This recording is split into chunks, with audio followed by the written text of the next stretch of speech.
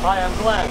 And I'm Maria. We're engineers for the Los Angeles County Sanitation Districts, and we're here at the Joint Water Pollution Control Plant in Carson. This facility serves over 5 million people in LA County by converting sewage into clean water. Currently, clean water produced by the plant flows to the ocean in 2 tunnels that are 60 and 80 years old.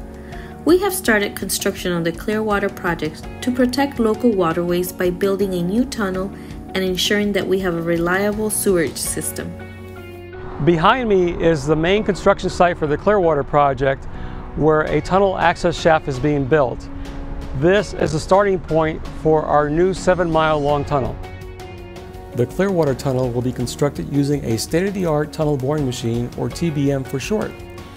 The TBM moves slower than a snail as the front cutting head rotates and cuts through the soil.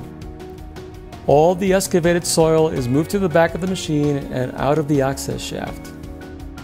The TBM stops about every 5 feet so that a new ring of tunnel wall can be installed. After that, the TBM begins excavating again, stops, and installs the next section of tunnel. These TBMs are used to build tunnels all around the world, including under cities like London, Rome, and Boston. Similar to ships, there's a tradition of naming TBMs before putting them into service for good luck. Please help us name our TBM. We also want to decorate the TBM with art to show why it's important to keep our waterways clean.